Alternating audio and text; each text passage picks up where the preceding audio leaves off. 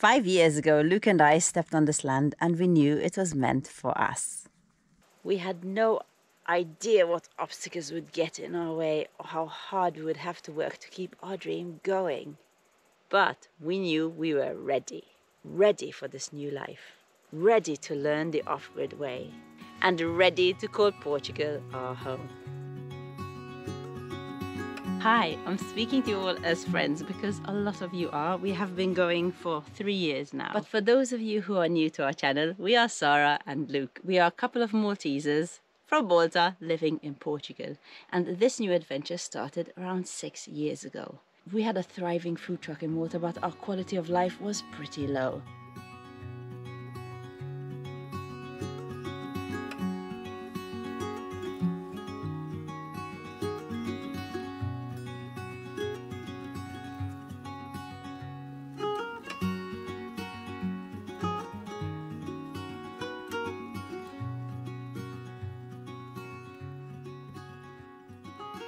And then Luke asked me a question that changed everything. If you die tomorrow, are you happy with today? And my answer was no. So we sold everything and started this new adventure. We really had no idea what we wanted to do or where we wanted to end up. So with a backpack and a bank account, we left our home country and flew to the USA. We just needed to walk and clear our heads. And so we did. We went on a very, very, very long walk. We started the PCT, which is the Pacific Crest Trail, and it takes you from the Mexican border all the way to Canada if you do the whole thing. We were walking for days on end, sometimes 12 to 14-hour days. We enjoyed the whole experience, from the very little things to the huge ones. Meeting lovely people, seeing beautiful countryside and pushing our bodies to the limit.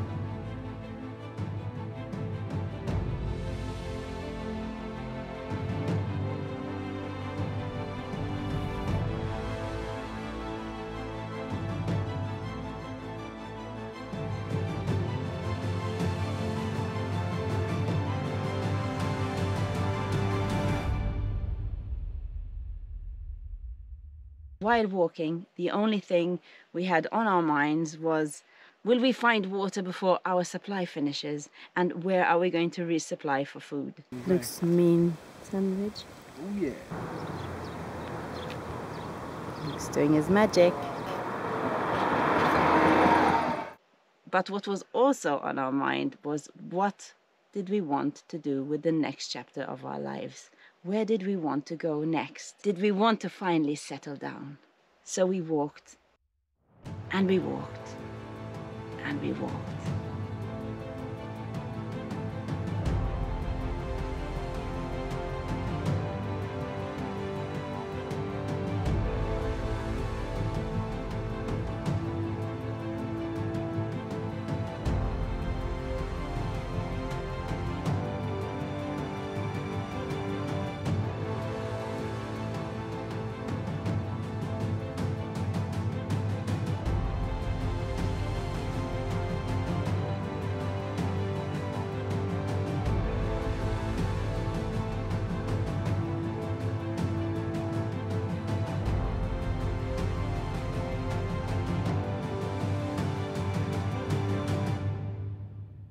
And as we walked, things became so much clearer. On our travels, we always looked for the same things. We always wanted to go on beautiful hikes. We wanted to be in nature. We wanted animals around us. So this is what we wanted for our future. But the destination, we didn't decide then. We decided that at 3 a.m. in the morning in Mexico. But that's another story for another day. And right now I'm writing a blog about it on our newly opened website. So if you want to check that out, I will leave it in the description below.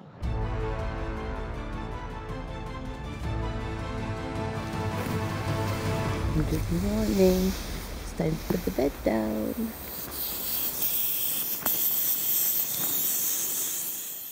So just weeks after that decision, we flew to Portugal and we never left.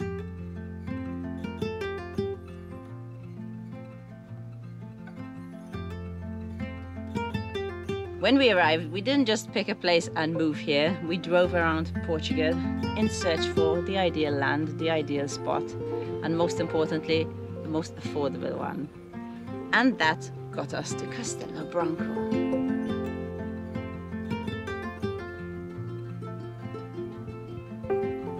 It took us less than 2 months from when we dreamt the dream to find this amazing place, which we now call home. It was much bigger than we wanted for sure. We were looking for something between 1 to 2 hectares of land. You know, something small, something manageable. But we decided on 17 hectares of wild, bushy, untamed, awesome land with huge boulders, wild walks, and bordering 400 meters of river. There was no doubt in our mind that this was our spot. And then there were the ruins. The main ruin used to be an old cheese factory, but had been abandoned for 40 years and left to become totally overgrown and wild. With no jobs and only our savings, we did have to be careful. And we were trying to look for land under 30,000 euros. But we bought this piece of land for 58,000, with not enough savings to renovate the ruins. But when you want something so badly, you just have to take the risk.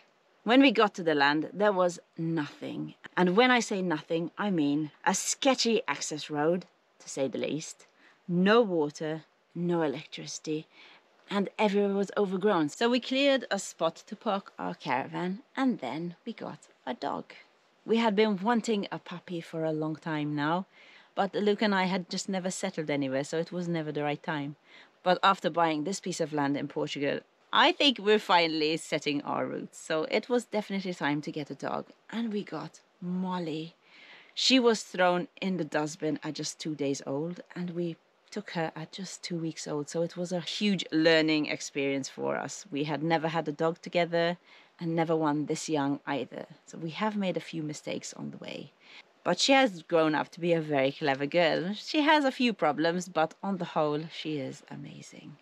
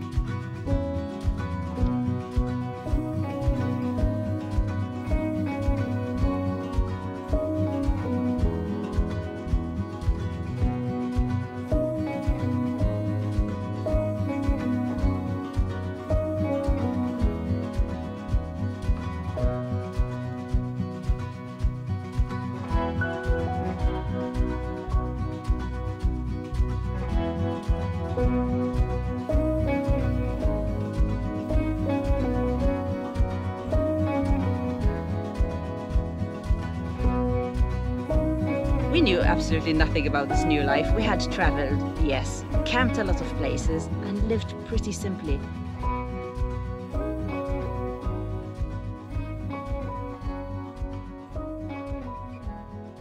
But this was different. This was now a way of life for us, not a holiday that will end and life will get back to normal. So we took everything one step at a time, learning a few new things a day, just so our heads don't explode. When it rained, another joy of our caravan was that it was leaking from everywhere. It was falling to bits. Wow! Molly, fast thunderstorm, Peppa. Once we had our garden going and we had running water and we felt settled, we got news that we were going to have visitors to our land and we had nowhere to put them, so we decided to get a bell tent.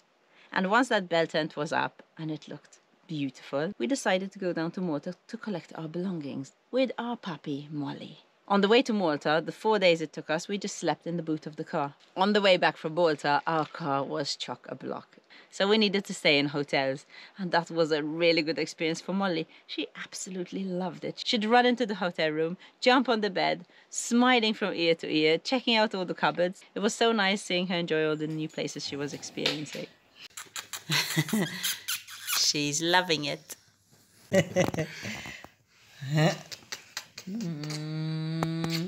When we got back to our land that we missed so very much, we decided no more noisy generator and we upgraded to solar.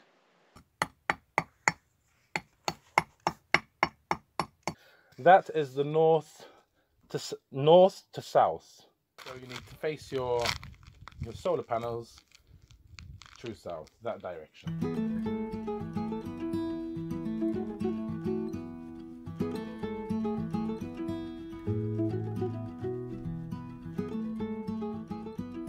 Around August, September, we had so much food growing in our gardens. It looked amazing, and harvesting all these amazing vegetables made us really, really proud of how much we had already achieved.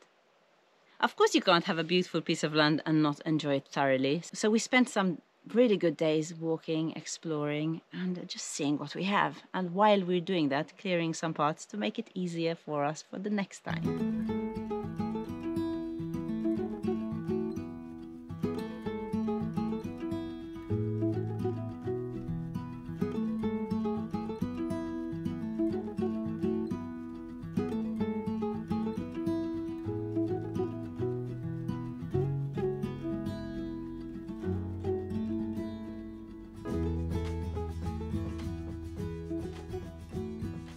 We were just so happy with our land. I still can't believe it till today. I go out and I look around and think, wow, this is ours. But there was one thing we were not happy with, and that was our home. This caravan that was falling apart by the day. There were some extremely hard days to get through, and sometimes we thought, what have we done? How will we ever cope? Will we ever manage to get to where we're heading? But whenever we felt like that, we would just walk to the top of the hill, look around our land, see all the beauty that surrounds us, hear the birds singing, see that magnificent view next to the huge ruin, and we just know that this is where we are meant to be. Living in the country, in nature, surrounded by wildlife and animals, clean air, a slower pace of life, no light pollution, so amazing starry nights every night. There's just nothing else like it. We bought our dream place, but for how long? We sold our business, we sold our house, we moved country. We risked everything for this life. But what happens when you have no income and you're burning through your savings? We thought we would have enough for the first 5 years, but boy, were we wrong. So let me start from the beginning of year 2. We were still living in our manky caravan, the caravan we were not very keen on. The winters are really cold in Portugal. We didn't expect the winters to be cold. I don't know why we didn't, but we weren't prepared for the freezing cold nights we would have here. And they didn't get easier with a leaky caravan roof. So many winter mornings, we woke up to a frost-covered garden. I'm not gonna lie, it looked beautiful, but it wasn't very good for our plants. So we decided to get a greenhouse to help us out with that little problem we had.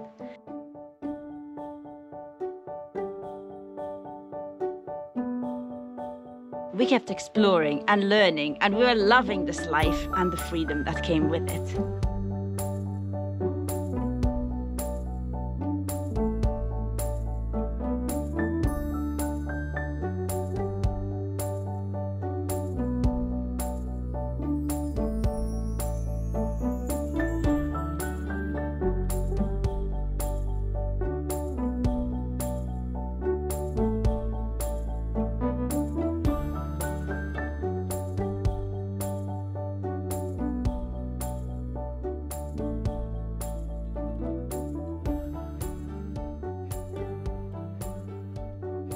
But we also had another growing problem in our caravan.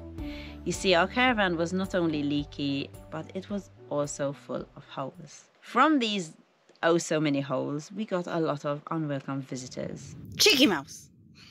We were trying to catch the mice and deal with the problem, but it didn't go away. In the meantime, we had so much work to do on the land. We would only worry about it when we got back into the caravan.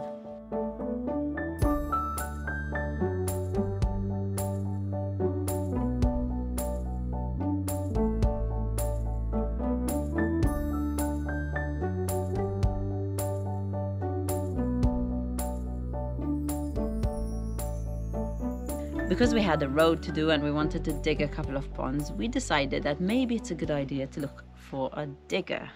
That would really help us work fast on our land. And it didn't take Luke long to find a digger for sale, and we went to see it.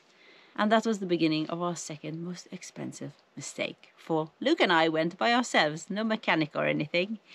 And it looked okay, it started straight away. Luke and I were daydreaming about all the work we're going to do on the land, the ponds we're going to dig, the road we're going to fix. And that came all crashing down after just a couple of hours. And this digger would end up being just a feature on our land for the next couple of years. The digger has an amazing story, so if you want to find out what happens in the future with our digger, make sure you subscribe, because the community in Portugal and the people we have met made all this happen. It is a truly lovely story which I'm going to touch on in year 4.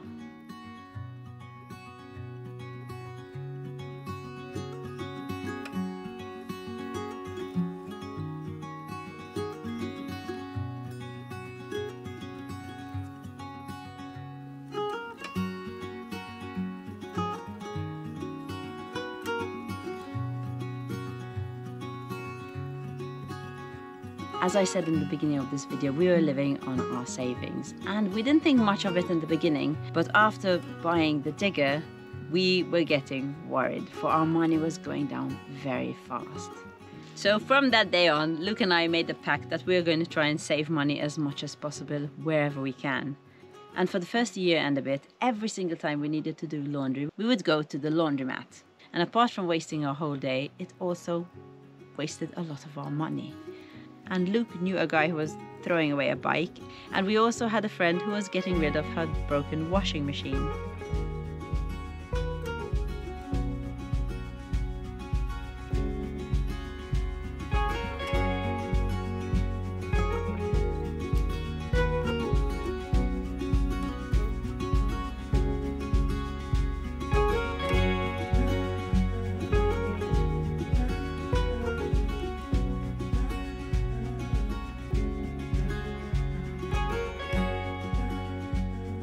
With our growing mouse problem, I also had something else growing which was of some concern, for I had a lump growing in my throat.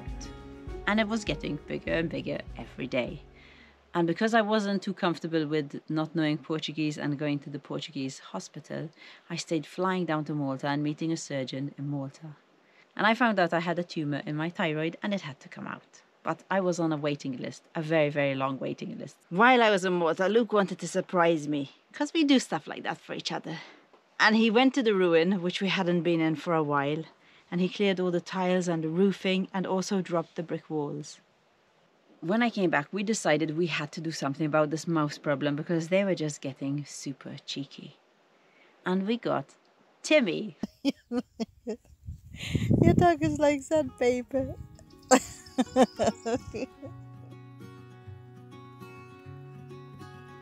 And Timmy and Molly hit it off straight away, and they grew closer and closer by the day. Who is an excellent mouser, and he was a great playmate for Molly. Timmy caught his first mouse, but Molly wants it. Molly.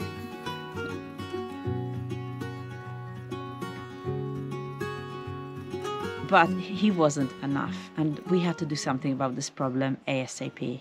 The caravan was getting really, really hard to live in.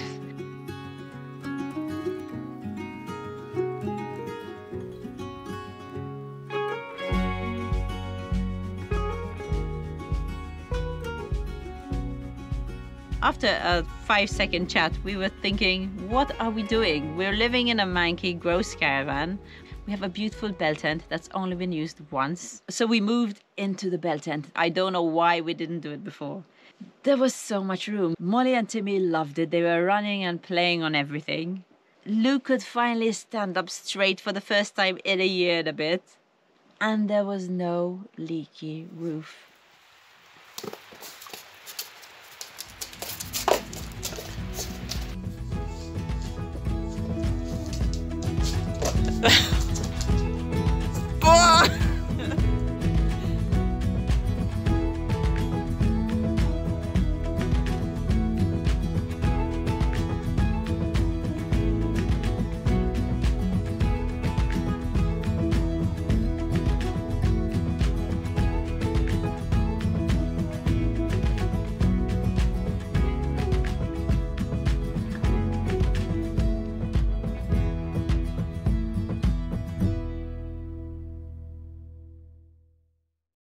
But what to do with this gross caravan? Luke was really going hard at tearing it down because we thought we were just going to tear it down and try and recycle what we can and throw away the rest.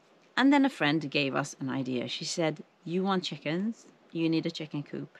You want to get rid of the caravan? Why don't you do both? Why don't you repurpose the caravan and make a chicken coop from it? What an awesome idea!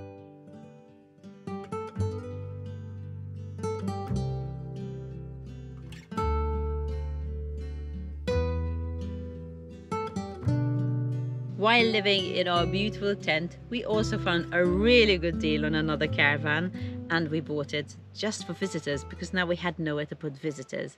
And we got it just in time because we heard news that Luke's cousin was coming to visit us, and he has a little bit of background in building, so it was a perfect timing. So when lovely Alex came, Luke and him were planning to build our next home on the chassis of our old caravan, which is now our chicken coop.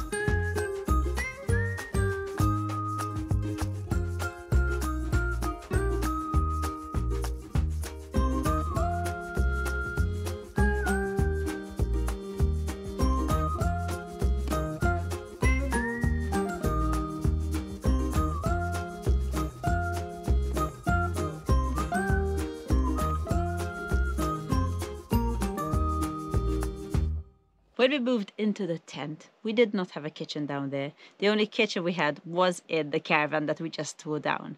So we used the kitchen that we had in the caravan and we made a temporary outdoor kitchen. And life was great. The mouse problems seemed to have disappeared or at least moved in with the chickens. And we had so much produce in our garden. And a lot of different insects were showing up that we hadn't seen in year one. The work on the gypsy caravan was moving along quite nicely.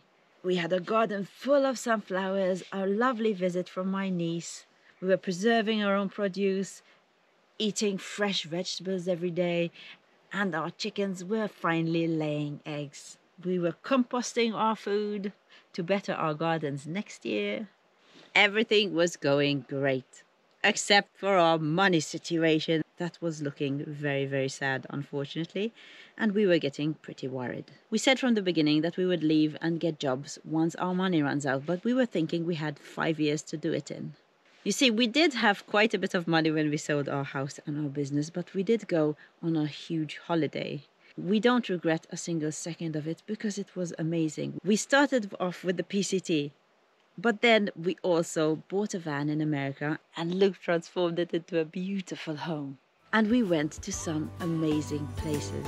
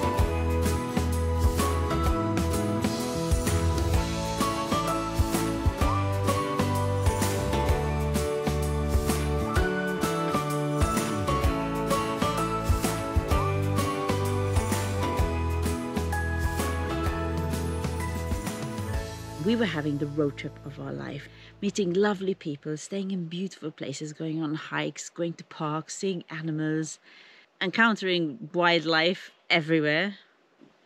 But that was only the first part of our plan. We wanted to do Central and South America as well with our van, which we did start. We'd started in Mexico. And after just a couple of weeks in Mexico, we saw our money going down drastically. But it was crazy how expensive it was. We were sleeping in the van in America, but in Mexico we couldn't. It was too dangerous and way too hot. So we're paying for its diesel, but also paying to stay in hotels. We couldn't cook in the van, so we had to eat out as well. And it was getting very expensive, and we were burning through our savings really fast. And then Lou came up with this, and he said, listen, the amount of money we're spending and the amount of happiness we're getting from this trip is not adding up. Let's do something about it. And one night, Luke was online looking at property in Portugal, and he thought, this is where we need to be. And this brings us to where I am today and why our money finished so much faster than we thought it would finish. But we knew we didn't want to leave the land, so we did a lot of research and seeing if we can find any online jobs, but unfortunately nothing worked out. And then I came up with this idea of starting a YouTube channel. In the beginning, it wasn't going to be for us. I wanted to do this for Molly. Go, action! I love watching her, and I figured other people would too. But I was wrong, and her channel never took off, and we were running out of money. So in desperation, I got over my fear of talking to the camera, and Luke did too, and we started documenting our lives. And I'm really happy with where we are now.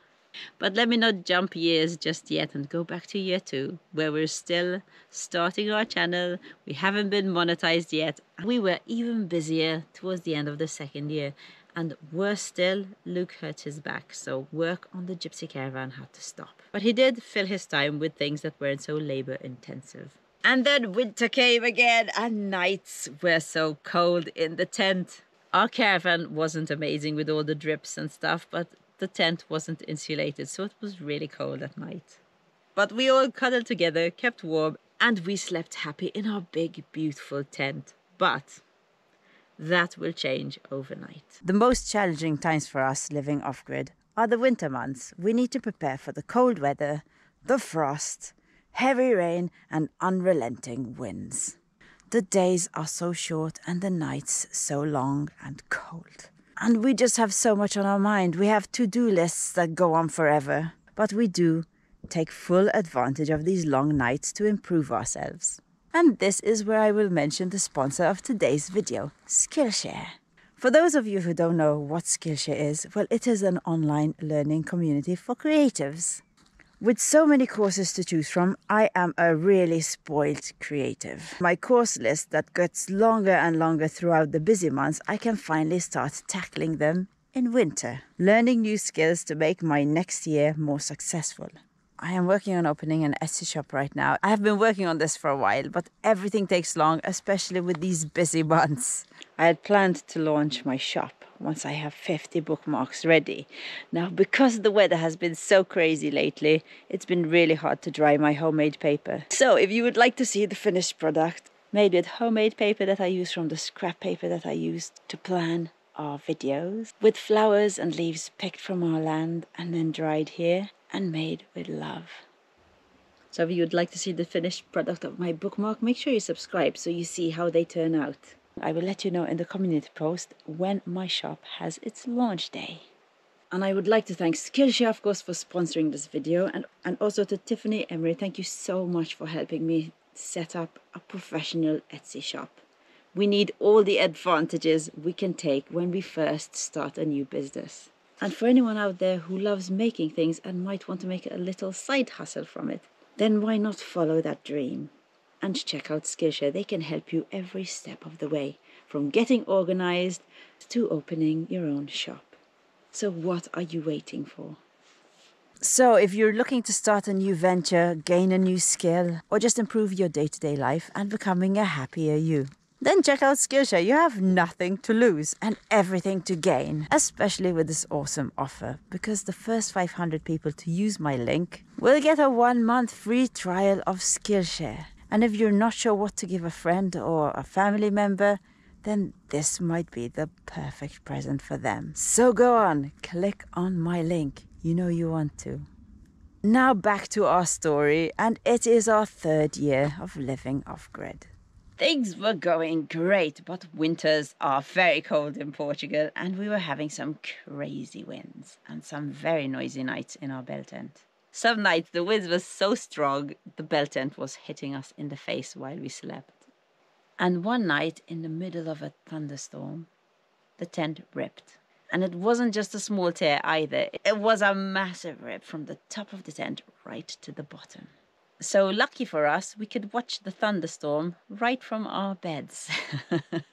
The novelty of watching the lightning and the rain coming through didn't last for more than a few seconds. So we got up and we had to move everything to one side of the tent just to save all our furniture. And then wondered what the heck we are going to do now. By this time, we had moved our outdoor kitchen into the gypsy caravan. Eating indoors was such a luxury. It was getting a little bit trying cooking in the outdoor kitchen, but we could not sleep there because one side was still open and it would be freezing to sleep there at night with the wind passing through it. Exposed to all the elements. On the way to the gypsy caravan for breakfast, we noticed that the storm had destroyed our greenhouse too. So, after breakfast, Luke went to town and he bought some heavy-duty plastic to cover our greenhouse with. And then he rented a van for our next plan. Luke found a good deal on a yurt. The only problem was that the yurt was in Spain. And Spain isn't that far away, but COVID had just started up. We did the whole Spain yurt thing in a day. We were very careful there and back, but mission accomplished, and we came back with a beautiful yurt. And everything was finally under a roof, a sturdier roof, and dry again. And work on the gypsy caravan continued.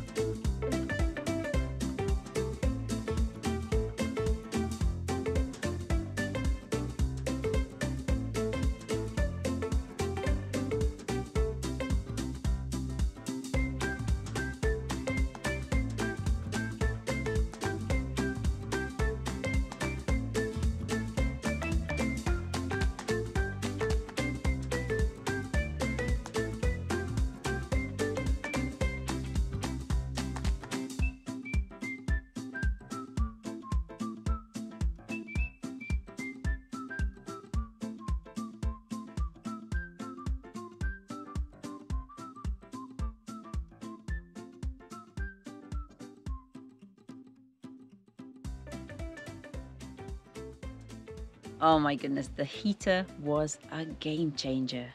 We would sit inside next to a hot fire with a mug of lemongrass tea from our garden and just stay there till the very last minute, till we were ready to go to bed. Because we were still sleeping in the yurt and the yurt was very cold, so we'd just run into the yurt and get into our sleeping bags.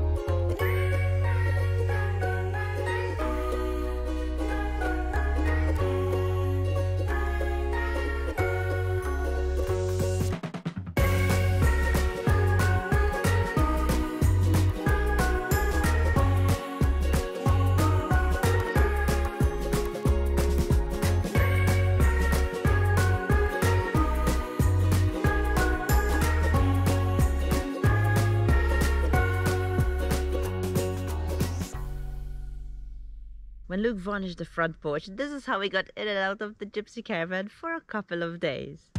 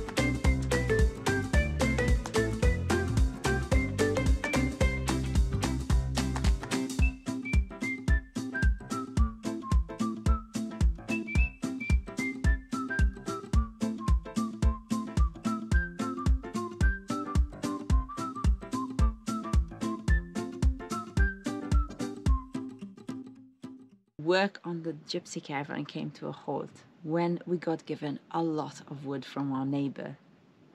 And that was just the tip of the iceberg. He had lots more for us. He got these massive stumps into our car and got them home down the rocky road, but the abuse on our car would only get worse. Keep watching to see what he manages to carry in our poor car. Seriously, I have no idea how he managed to get them in or out, but he did it.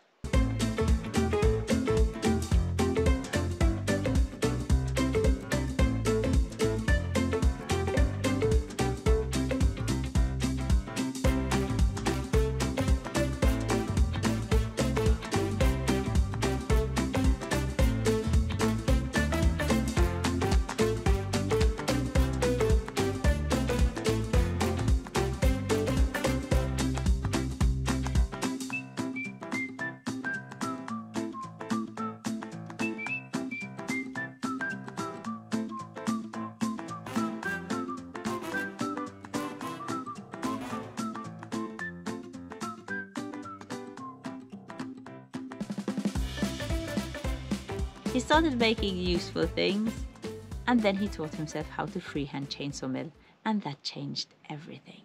I mean, look at that. Who needs a sawmill? Fucking awesome.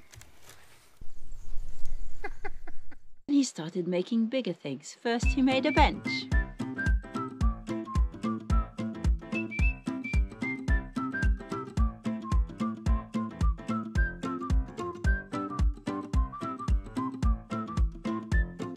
And then he made another bench. And then another bench.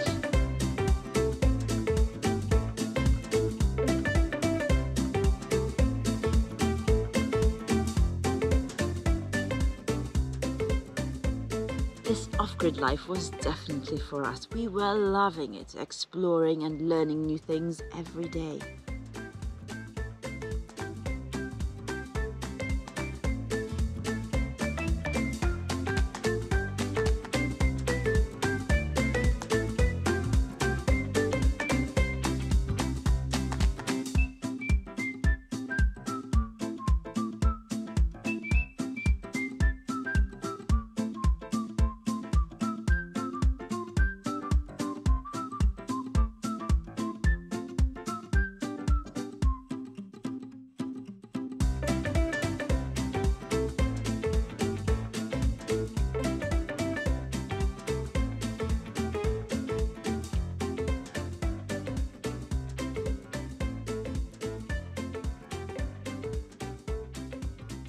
But there was something I really wanted. And that was a bigger farm animal than a chicken. From the young age of around 7, I had a huge dream that when I grow up, I would have my own piece of land and be walking around with a lot of different animals. I was happy with the animals I had. I loved Molly and I loved Timmy, and the chickens were great. But I did want to add a bigger farm animal to our pack. Now Luke isn't as bad as me. I am nuts for animals, but he does love animals. And when Luke and I went through our traveling phase and we traveled around most of Asia, we went to New Zealand, Australia, we would always seek out the same things, nature and animals. Whether we were traveling in our car or on a bike, any animal on the road that looked like they even wanted a little bit of attention, we were there. And when we traveled around Australia and New Zealand, we were traveling in a car and a van, and we would have veggies for us and extra for animals in case we encountered them on the road. Give me some. Go on, give me some. Give it to me. Oh, it's mine. It's mine. But this one time, we went to this nature park and there were a bunch of birds. And we had, and when I say we, it was really Luke, had the most incredible experience with one of the birds over there. We've never shared this footage with anyone, and I am really happy to be sharing it with you guys. Woo! I don't know. He liked you. What? Kiss. Kiss, kiss. I was trying to climb on.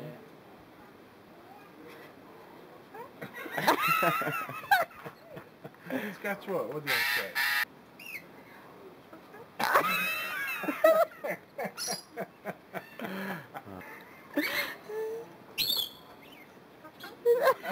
I give you a scratch. In my face, though.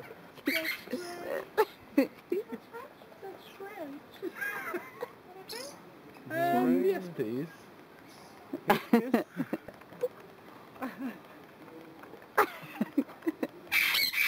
No one? They have nectar on them. Yeah, You just pulled it apart, Nate. Sit there. No, you don't want it. He doesn't want anything, just Luke. Eh? Wasn't that just amazing? Sid just fell in love with Luke. The second that that bird saw Luke, he did not leave his side. And the funny thing was, we went around the park, we went to see some kangaroos that day, and Sid remained on Luke's shoulder. It was amazing to watch. Uh-oh. He doesn't like him, this one. Uh-oh, no.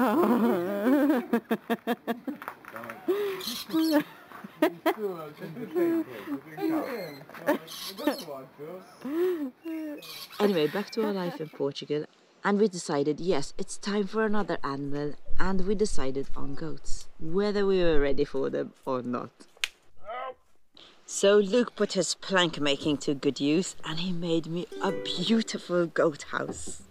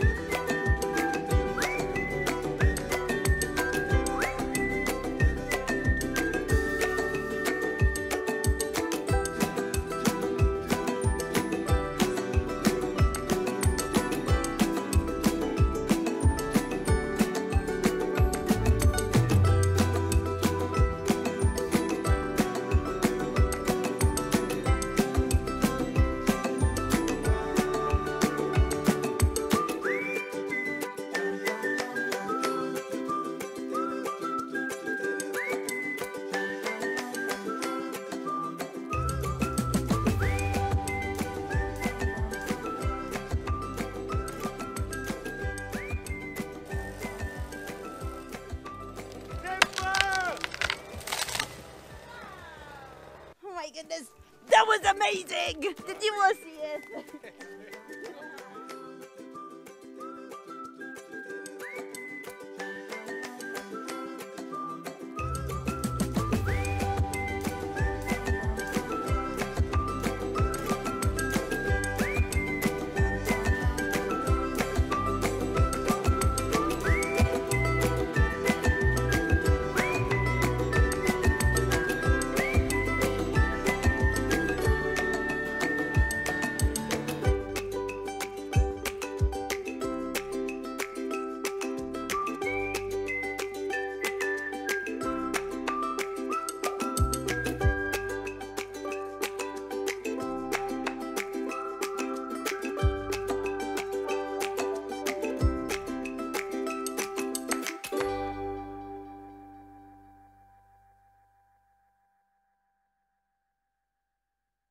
Getting goats was amazing. It was everything I thought it would be. They were super cute and they were fun to be with. And they were also really fun to watch because they're funny animals. As happy as I was with the goats, there was something that was annoying me like crazy.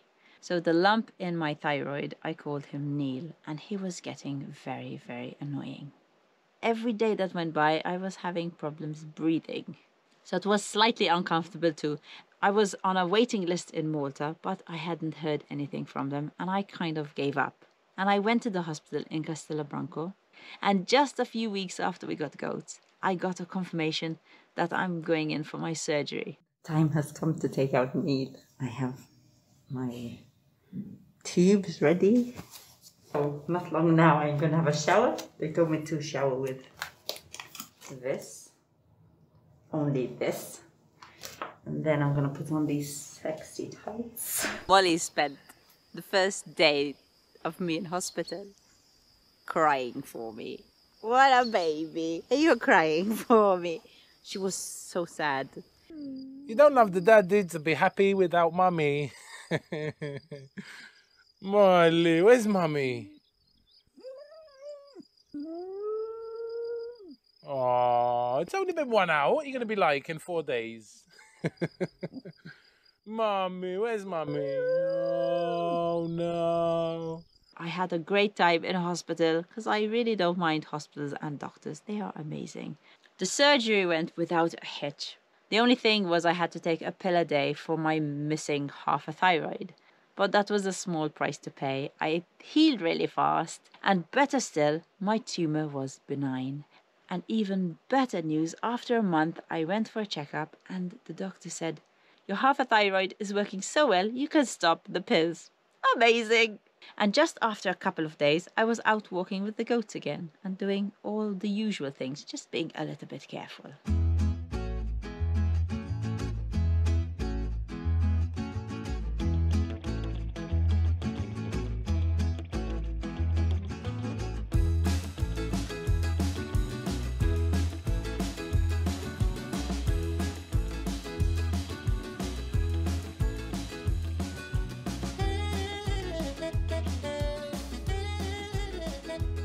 Now 6 months into our channel, and it was getting very, very hard to edit. You see, the program I was using and still am till today, DaVinci Resolve, was way, way too good for our computer. So our computer was very slow.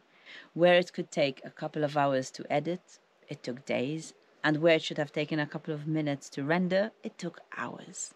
So with the boost that we got from our channel, not a money boost, but we're getting so many nice messages, so we thought our channel is going to go places. Let's invest in a better computer.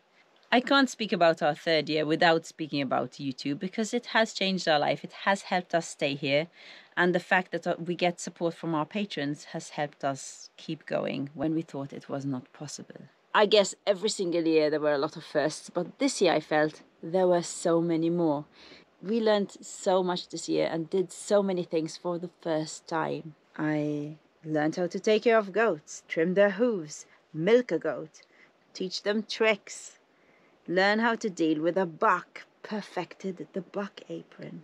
Luke learned how to use a scythe, use a chainsaw, make a lot of beautiful things, build a vermicomposting toilet.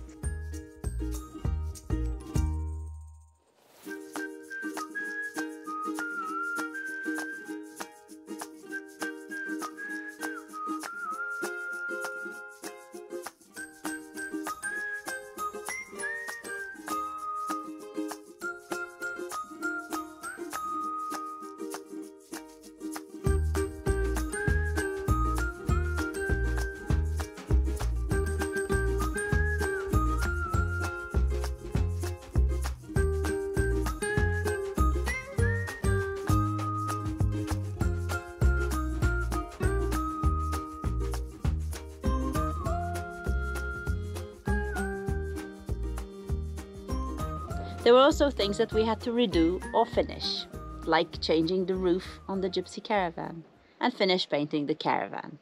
The extension was kind of an afterthought, which is why, as you can see, the pitch isn't amazing, which is why when I had the tiles there, when it would rain and the wind would be this way, it would kind of climb up the tiles and fall in between the gypsy caravan and the extension over there. I had filled it with expanding foam to try and stop any water, but we ended up having leaks.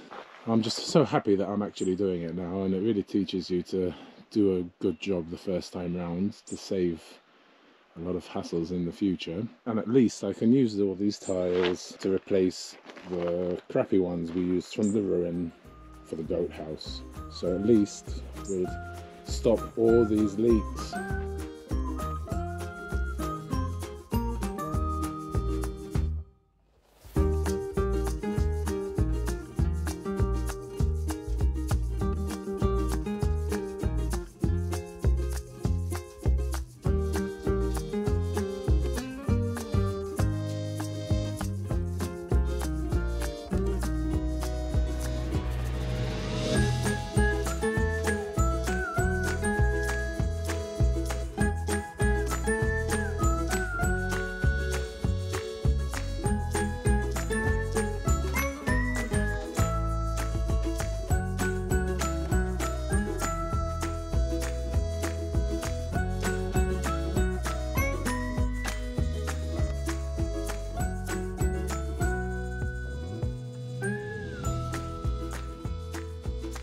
We also got guinea fowl, and there was a lot of learning here because guinea fowl are very, very stupid animals.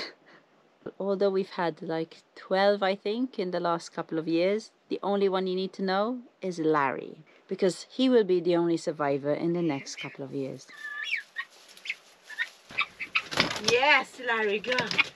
Oh my goodness, go guys. Go, you're gonna love it out there. Go Larry, go.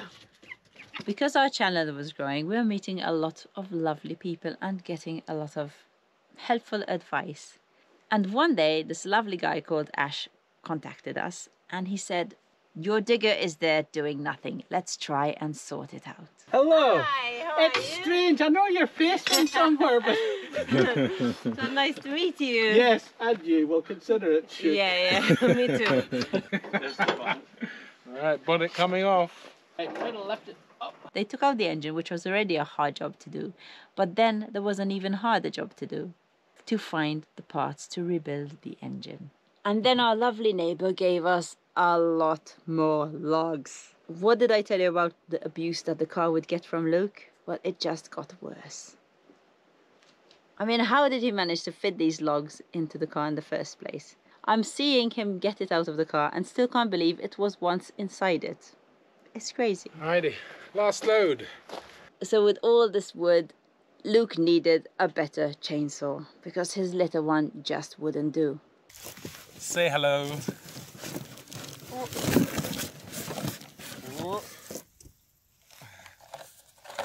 To sweet Caroline.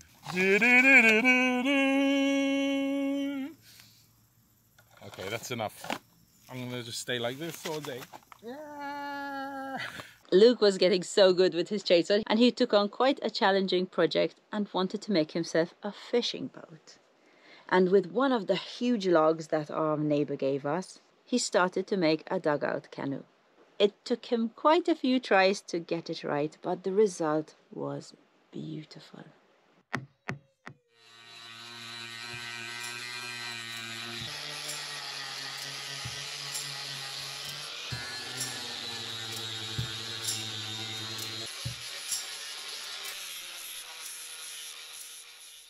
One constant as usual is clearing land, and we didn't stop doing that. I love clearing land and finding amazing things.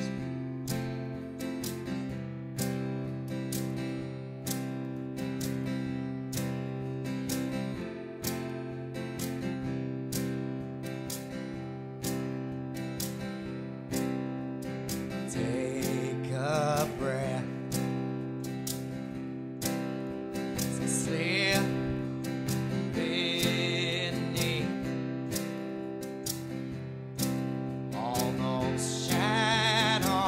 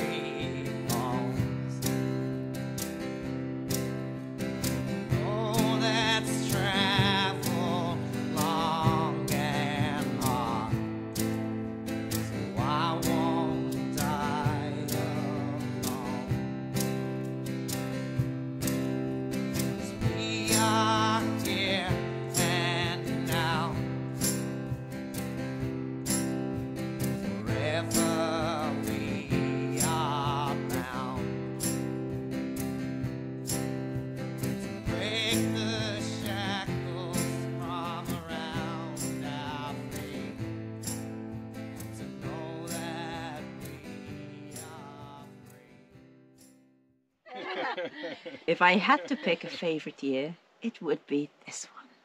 Year 4 is a story about kindness, about meeting helpful people, because without them this year would not have been possible. Unselfish acts, learning so much through our animals, through heartache, but getting through it. We received new equipment that made our videos better. Oh man, this is gonna make my life so much easier. And this channel also allowed us to help others even when we couldn't afford to.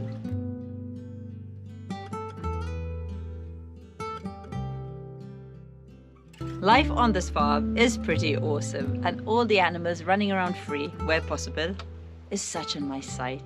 But there was one thing we really wanted to change. We wanted our chickens out of our garden. We still wanted them free range. We love watching them running around the land, going wherever they want. It's also a little bit of a game looking for their eggs every so often, because they all decide to lay them in different places. But what we didn't like was them destroying our lovely garden. So Luke said, let's make a fence around the garden and our gypsy caravan. And let us try and get some help. And it didn't take us long to find some lovely volunteers, Ollie and Diana, who were self-sufficient in their van.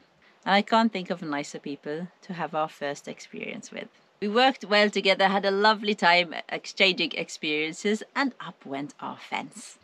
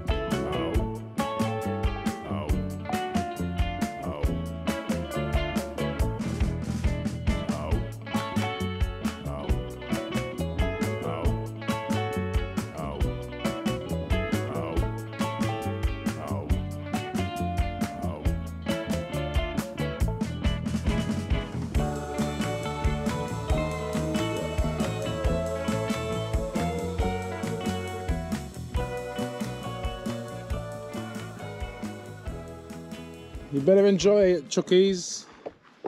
This is one of the last weeks you're going to be able to be here. While watching the goats jump up and down and play on a stump that they had in their enclosure, they got an idea. As a side project, they made the goats a seesaw.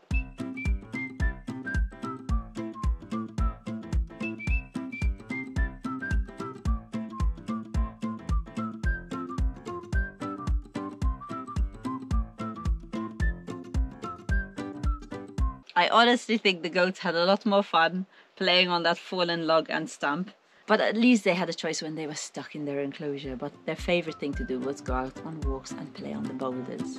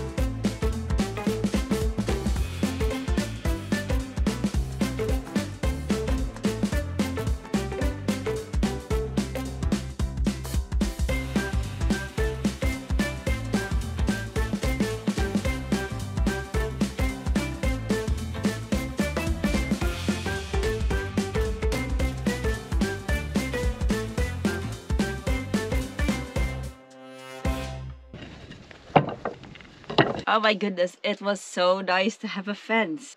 And then Lou decided to get organized for recycling, for compost, for hay, because up till now everything was all over the place. So now we had storage for the hay and the straw. We didn't have to cover it every time it's going to rain with plastic. We had some huge material containers for bottles, for cans, for bark, for sawdust, 3 compost bins, and also a bottle cleaning station right next to the big bottle bag.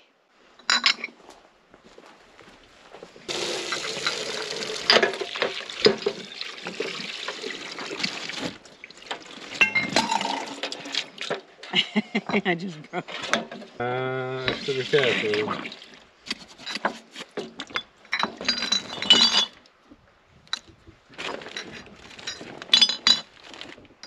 There's that.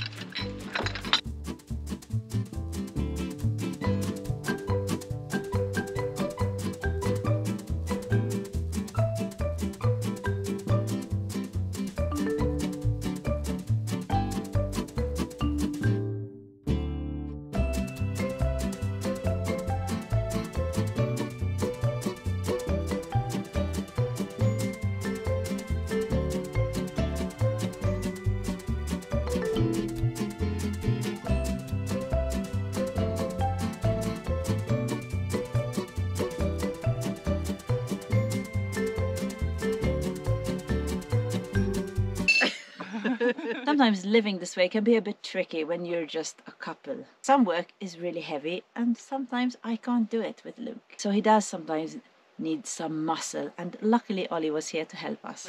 Yep. Oh yeah.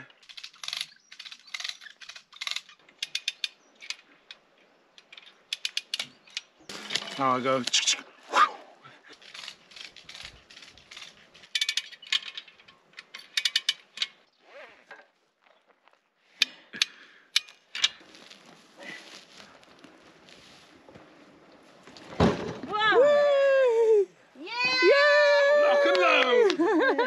Another day, another job, and Ollie here has started the trench so we can hook the caravan up with electricity now that he's sorted it out. So the last point we have on the spur is right there, which we put in a couple of years ago. This was really important because an architectural drafter named Dirk had contacted us and said that he would love to volunteer his expertise and his time in exchange for the off-grid experience, which was amazing to us. Just couldn't believe the generosity of this man, and we wanted him to have the best experience we could offer.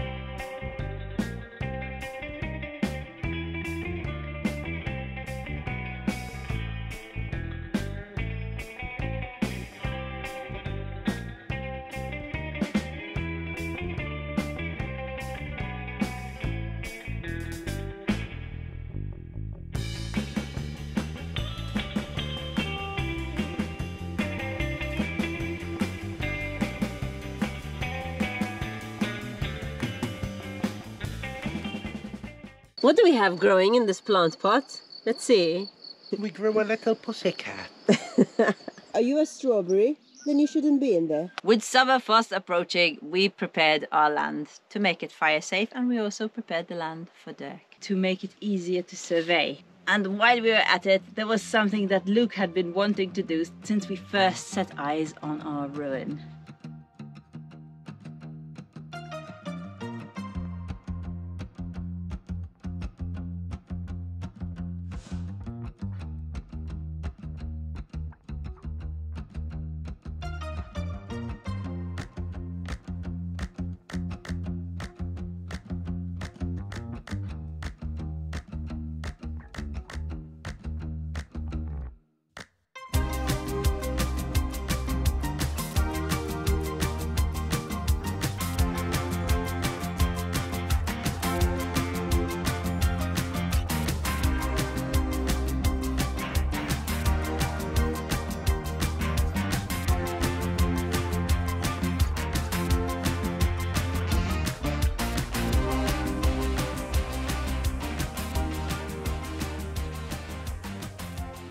Guys, this is a construction zone and there's 3 goats and a dog in here.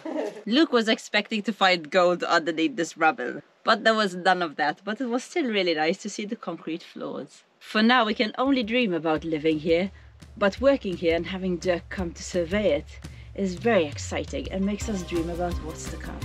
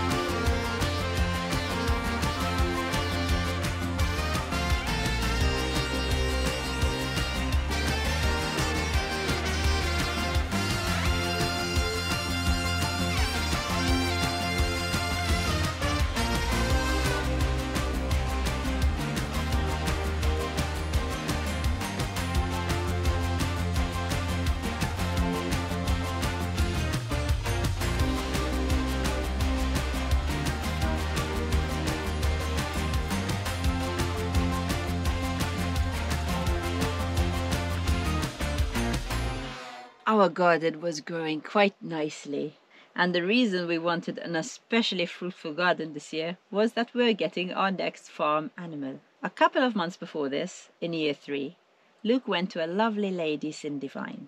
I'm straight on to the first thing on the list, which is to help Cindy cut down a bunch of eucalyptus for her awesome idea of making like a cordwood wall.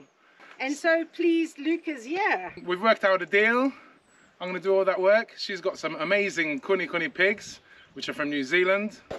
Oreo and Cocoa Pop. I'm going to have your babies. Hey guys.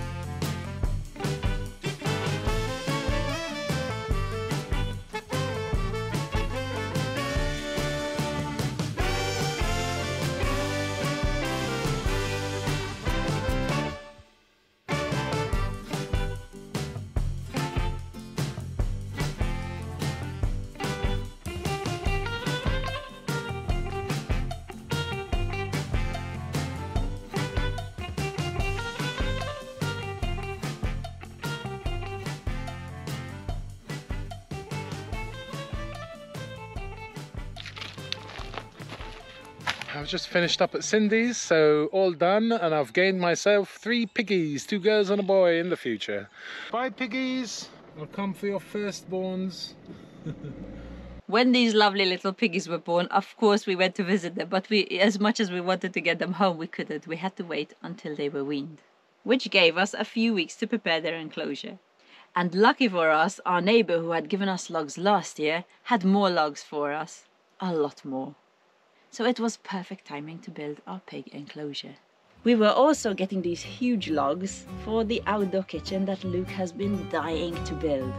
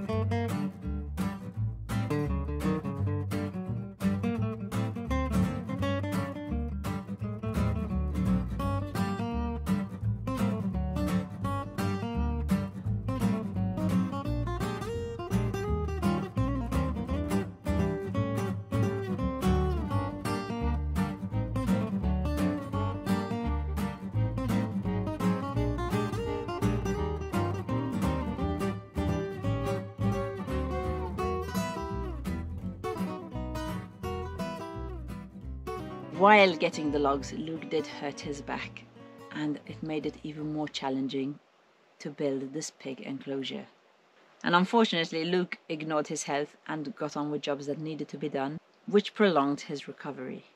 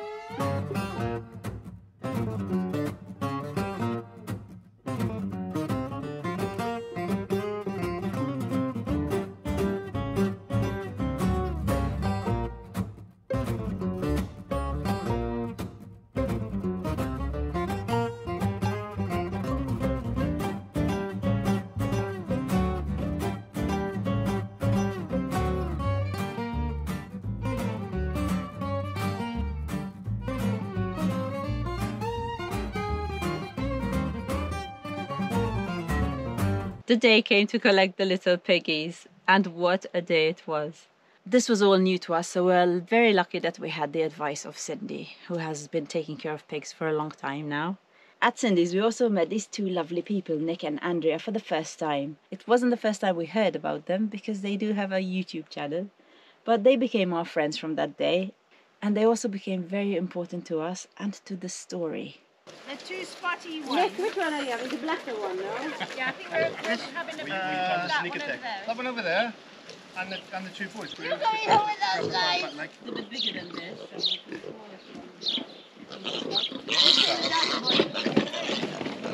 It is really good we listened to Cindy when she said, We're going to have to try and get the piglets into the house to be able to catch them, because otherwise you're going to be exhausted chasing piglets around.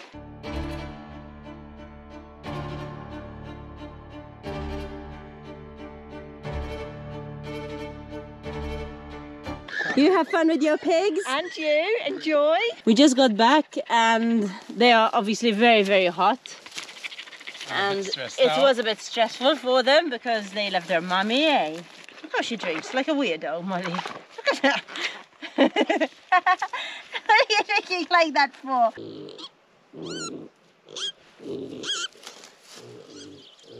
Timmy, what are those?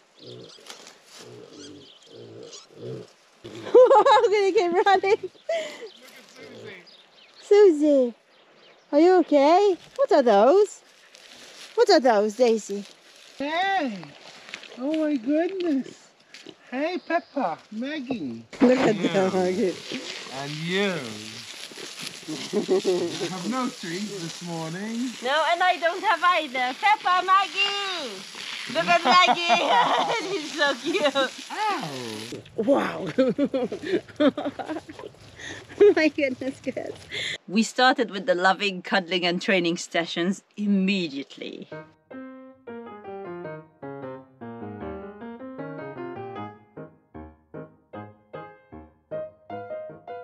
Want to carrot? Sit. Sit. Yes, Good girl, clever Maggie. girl. Good Even in the girl. wild, she sits. In the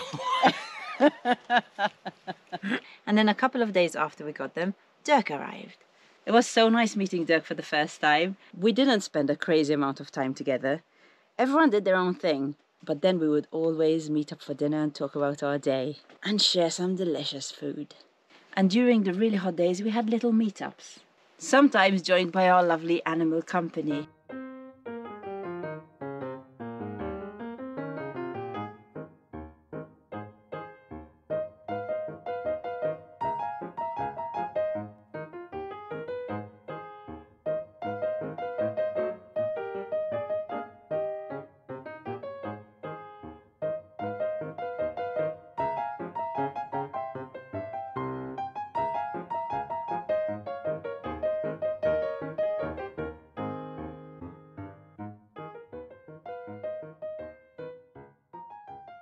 I didn't think we'd be walking out with them already. Eh? It's crazy.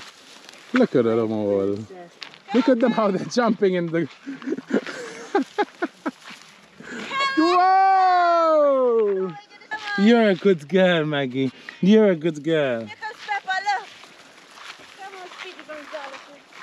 I already mentioned this outdoor kitchen that Luke has been wanting to build. Well, Dirk was here, and who better to ask questions and get advice from? So much so that he ended up planning this beautiful green roof outdoor kitchen for us, which has been a project we started straight away, but it's been ongoing for a while because of health problems and the heat. Maggie, up on Peppa. Up, clever girl. One day I went for a walk with Dirk and the goats, and I realized that my back problems were just starting. Meatball was a very good boy with me, but with other people he was getting a little bit spicy. Oh, that Meatball. And this was around the time that he got Daisy and Susie pregnant.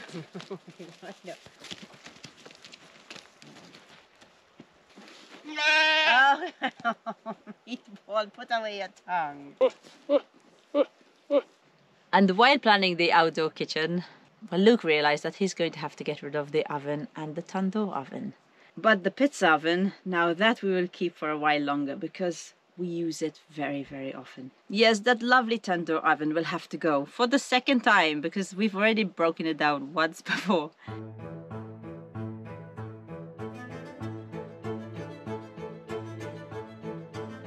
The month flew by so fast and it was time to say bye to Dirk, but not before he taught Luke how to bend rebar. Yeah, kissing.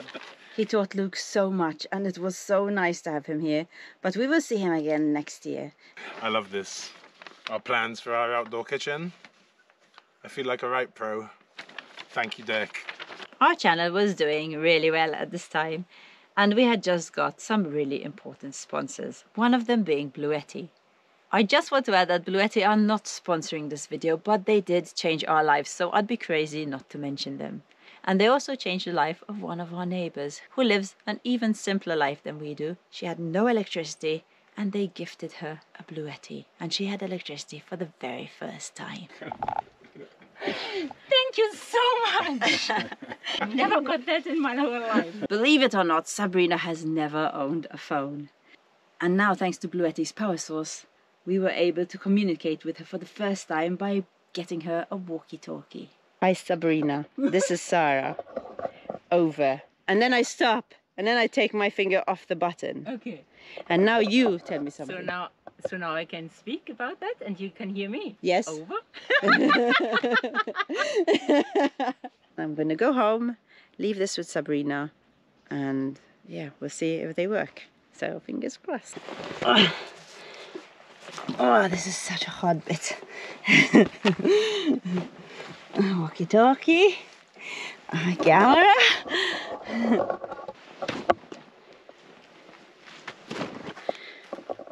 Hi Sabrina, I'm near the river.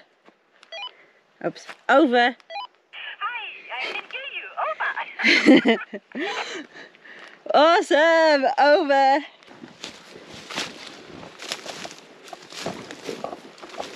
Let's phone Sabrina. Hi Sabrina, can you hear me? Over. I can hear you. Where are you? Wow, I'm next to the oak tree.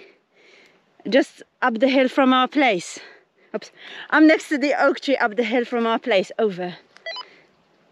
That is very pretty amazing. Over. Having electricity opened up so many doors for her, and one of our subscribers gifted her a water pump. Because until then she was using buckets to get water from the river, which is very, very hard to do. And with this electric pump, just like magic, we filled 3 huge barrels of water.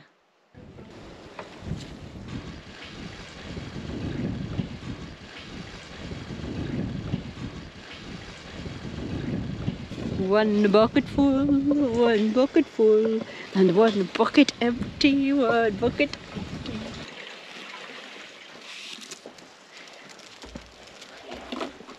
Okay, number 3. Yep. Oh, a special moment. Ready, special moment. Wow, are you ready now? Ready. I am. And woohoo! Sabrina knew she had a well somewhere on the land, but like our piece of land, hers was abandoned for many, many years, and it was overgrown and full of bushes and brambles. We did go and look for her well, but our first attempt was in vain. So we went there a second time, but this time we did not go alone. We were joined by 2 lovely do-gooders. One, a friend who has land that always needs trimming and still decided to give up one of his days to look for a well of a woman that he had never even met. And another of our friends visiting from Malta. He didn't come for a very long holiday, but still gave up one of his days to go and clear land. This is Mark, our friend from Malta, who's visiting. And some of you might know Yuan from Frankie Off Grid. And we're all here to help our neighbour. I love this community. So off we went with 3 streamers, a couple of secateurs and a hand-drawn map in search for the well yet again.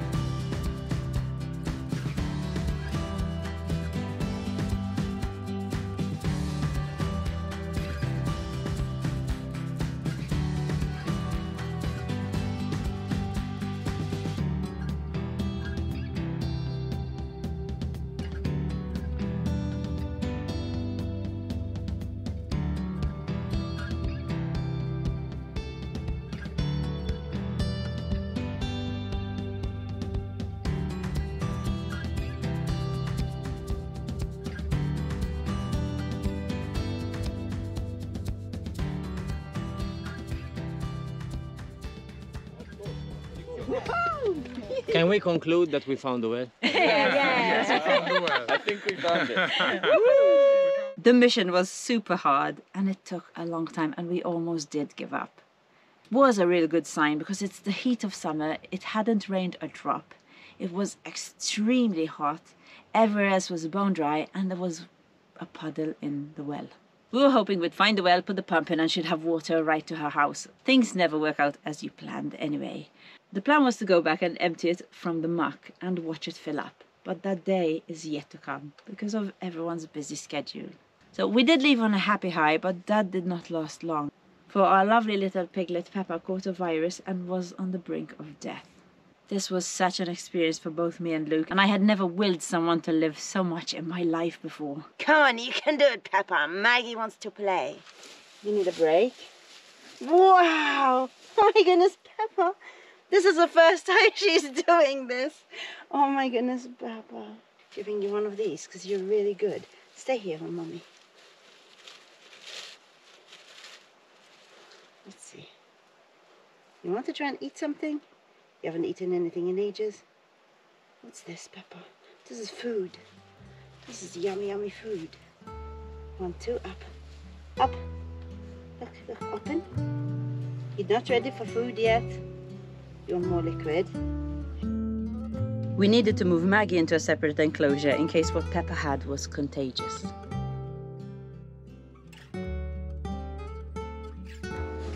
My goodness, you must be starving. You're gonna make it, you know. Take that, vet. Huh? He doesn't know just how strong she is of a fighter. Oh, this is ridiculous. So this morning you're already amazing, and now you got up to eat.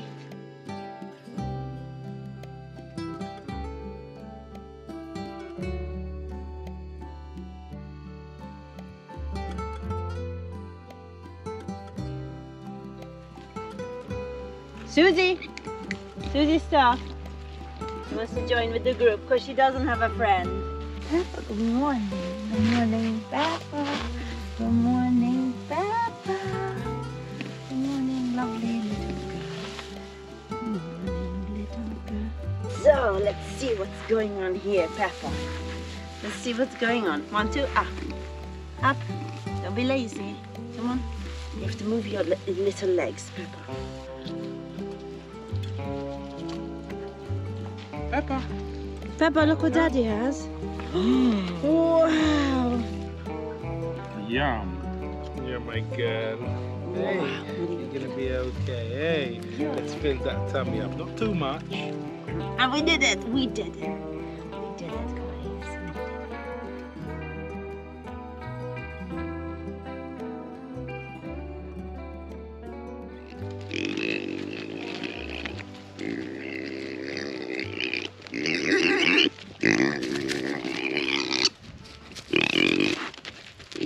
You going home, Maggie?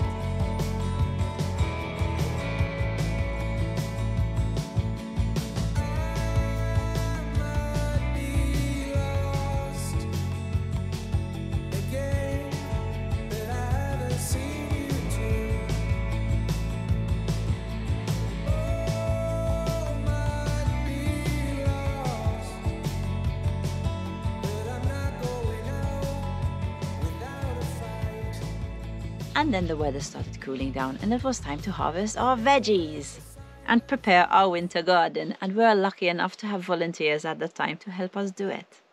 And while Emma and Alan were here, they worked very hard to help us clear land, and it was also the time of the year where we could have fires again.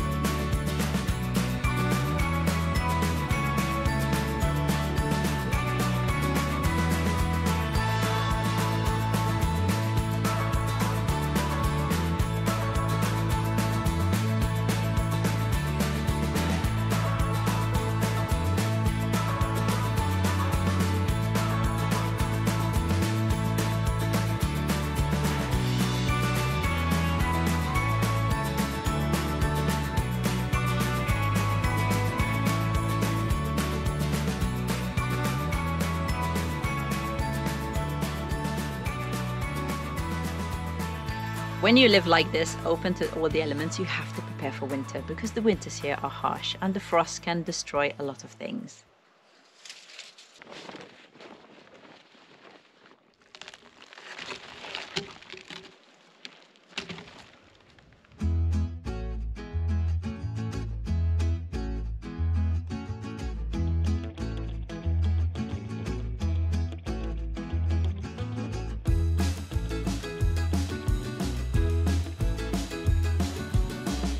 Been playing like crazy, you two, eh? Go on. Come on, kids.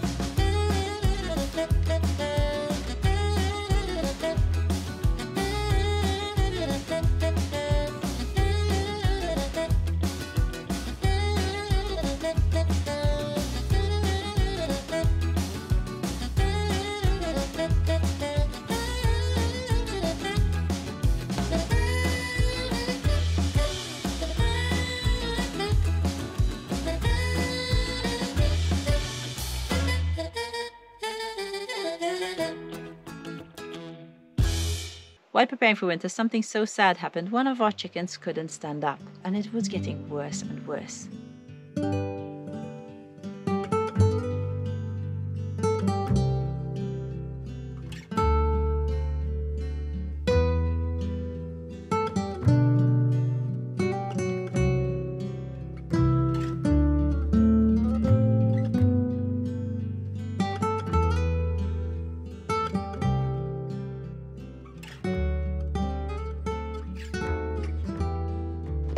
Wabbas, can you get up?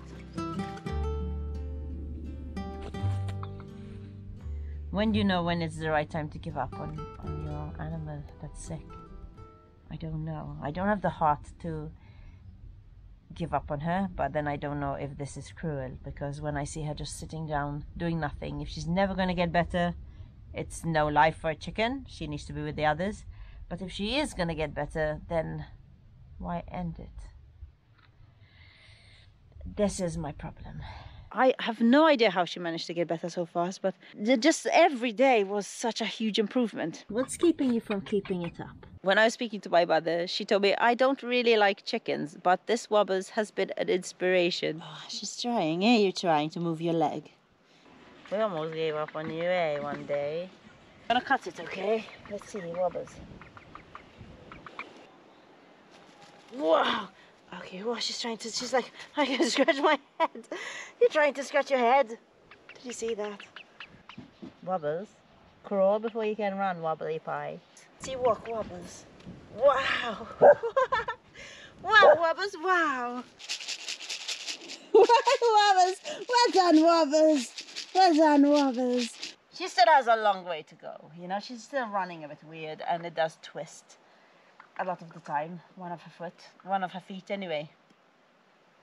Oh, she's doing so well. Almost the end of the year, and the digger was still in pieces. But the crankshaft and the block have been in Lisbon for the last few months, really, and now they're fixed.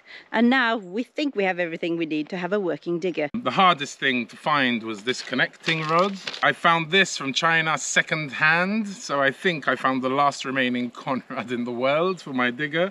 So super, super lucky. All we needed was to find someone to rebuild our engine, but it's a lot trickier than that.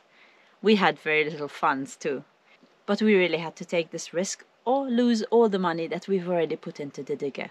So Luke put a post on one of these Facebook groups, and we really weren't that hopeful, because even if someone said yes, how much are they gonna want, and can we afford it?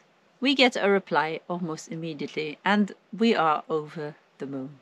We know this man, we've seen him before. This man who's been spotted helping others around Castelo Branco. When we went to collect the Kuni Kuni pigs, he was there. And the story gets even better. He has been kind enough to barter his expertise and time. He's going to work on this with me. You wait, Luke. Yeah, he's going to put me to work. And I'm looking forward to it. It's so nice to be able to barter, helping Cindy clear her land and getting pigs instead. And this man was offering to rebuild our engine for barter. This was crazy. I will tell you a little story because in year 1, year 2 and year 3 I gave you a little bit of our past. And because we're talking about bartering, I would love to share an experience that we had when we went to Indonesia.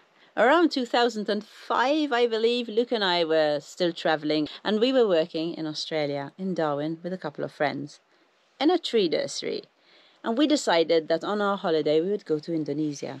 And when we got there and exchanged our money, it was the best feeling, because when we changed our money from Australian dollars to whatever it was in Indonesia, I can't remember, we got millions back. For the first time in our life, we were millionaires. It didn't translate to much, but it was still pretty cool holding $1 million in your hands. And from there, while we were in a place called, I believe, Bukit, we heard about this island, which was pretty close by, called SaruwaRua. And we heard about the tribes that live on SaruwaRua, the Mentawai people, and we really wanted to go there and meet them and just experience their way of life. Now, we couldn't go there alone. You needed a guide, and we found this lovely man called Molly, and he took us there. SaruwaRua means muddy island, and it was super muddy. It was really hard to get there. There were some places where I thought I can't even go because we're crossing on just a log over a really dangerous river, which is way, way down. It was a scary experience, but a brilliant one. The Mentawai tribe, who we stayed with, they welcomed us with open arms. They were just such nice people.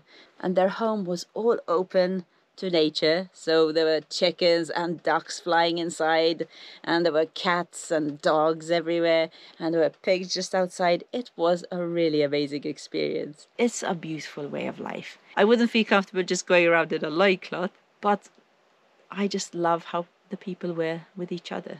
Now, the Mentawai tribe have a very interesting past. They are one of the oldest tribes in Indonesia too, and they are pretty famous for their tattoos. I believe that the Mentawai tattoos are one of the oldest in the world. They just looked so amazing on their bodies, and we really wanted to get one. And their tattoos tell a story.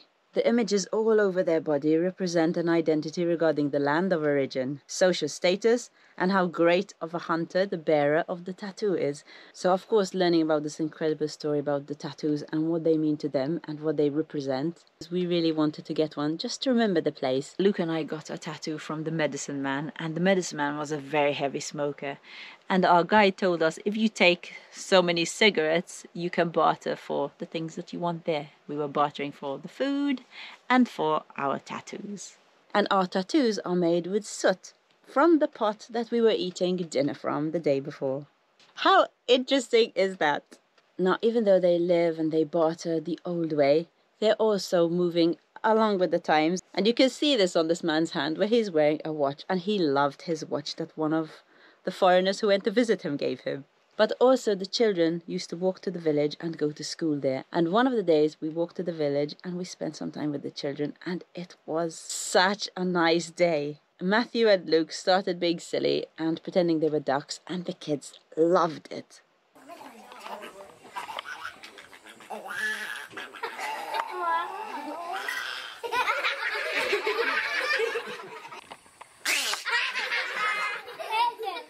Anyway, I just wanted to share this with you because when I think of bartering and an old way of life and living simply, these are the people that come to mind. So anyway, back to the story and back to Nick and bartering with this lovely man. Nick, being a very busy man, couldn't promise when it would be ready, but he did say that whenever it rained, he would work on the digger. So there was a lot of rain dancing that month, and lucky for us, it did rain quite a bit, and Nick worked really fast on rebuilding the engine. Look, as you can probably hear, it's pissing down outside, so good news for you. I'm going to have a good day on your engine today.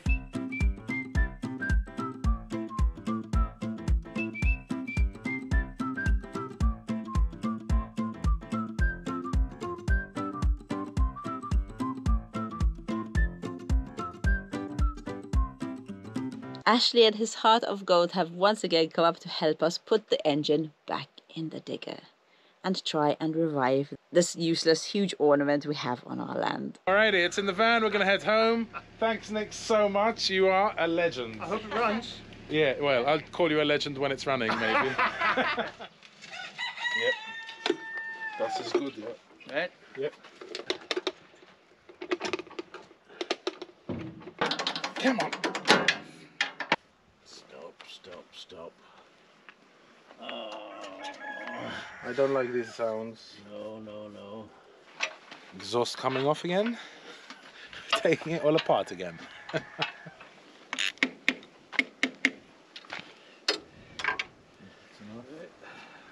Well, I have a tool I never knew existed. I tell you, my apprenticeship is going on leaps and bounds. And after a lot of work and a little bit of swearing and a lot of cups of tea, they did it!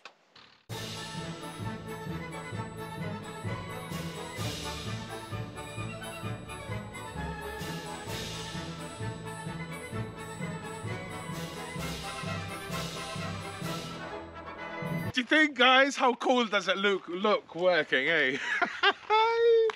Man, oh man, I can't believe we actually moved it. Now, I could use it like this, but once we're in it, we might as well fix the huge problem that we have with the hydraulics. So, the digger moves, but doesn't work like a dream.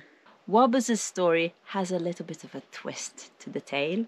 And we also find out that we had more land than we thought we did. Dirk comes to survey more land and his plans look amazing. And we appear on Korean TV. So all that and much, much more to come in year 5. But year 5 is still going on till December, so you will have to wait a little bit for that video. All these helpful, kind and generous people I have mentioned in our story who actually have YouTube channels, I have put a link in the description below to make it easy for you to find them and follow what they are up to on their homestead in Portugal. And if you enjoyed the story, consider subscribing so you can follow our journey. I just want to add that this was a really, really hard year to do because I'm going through a few struggles right now, so it was really hard to live these memories. We have so many people to thank for contributing to make this year so very special. And a special thank you to Dirk, Ashley, Nick, Cindy and Max for supplying those hard to get parts for our digger. All our patrons for the much appreciated support, to all the volunteers, and of course all of you. Now so much has happened, I tried to fit a lot in, but obviously I left a lot of details and a lot of how we did things. So if you're interested in checking out our whole process, go ahead and watch some of our old videos. I absolutely loved going down memory lane again. I love these videos. I am so happy we decided to start a channel. 1, we're still here, which is amazing, on our piece of land which we love so much. And 2, we're saving our memories, because I already have a terrible one and I would like to remember them as I get older. I only wish I had started this before. I just want to give you guys some advice. Take more photos, take more videos, you will not regret it. The memories are great, but they will fade, unfortunately. You can't trust your head most of the time. But also, do not be afraid to follow your dreams. That's why you're having them. Well, I hope you enjoyed this video. Let me know in the comments if you did. And we'll see you again in our next video.